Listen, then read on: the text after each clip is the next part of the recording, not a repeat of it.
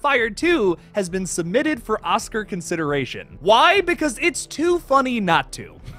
As Brad Miska from Bloody Disgusting explains, no, it will never actually happen. Yes, it's a total goof, but you know what? The thought of having members of the Academy endure an extreme unrated horror movie that they would otherwise consider beneath them, that's just too hilarious of an opportunity to pass up. This is hilarious for a lot of reasons. First of all, the Academy just overlooks horror movies all the time, but I still think it could totally be nominated for an Oscar, first and foremost for the practical effects, which are unbelievably amazing in that movie. It's the only film to top the original Terrifier from 2016 with practical effects, and that's a hard accomplishment, let me tell you, because out of all the movies I've seen from the past 10 years, Terrifier and Terrifier 2 are the absolute #1 and #2 for practical effects. Love them or hate them, both of the Terrifier films have some of the best practical effects I have ever seen in a horror movie.